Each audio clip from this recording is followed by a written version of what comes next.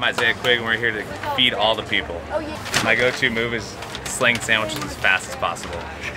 Look at the crowd. I'm just thinking about people being so full and just so happy. Weirdest sandwich I ever made was a turkey sandwich with only lettuce. Just lettuce, that's all they wanted.